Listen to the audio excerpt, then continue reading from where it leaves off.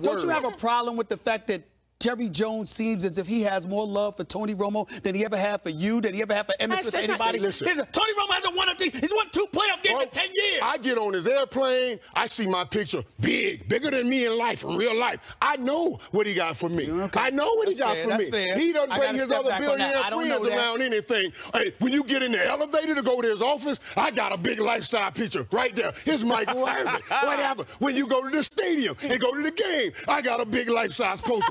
Before the game is played, I'm on the big lifestyle screen. No, I'm good, buddy. I am good. I am good. I got you. Come on. You would know. You would know. You would know. I got the fall. I see Romo yet. I got the fall back on that one. Okay.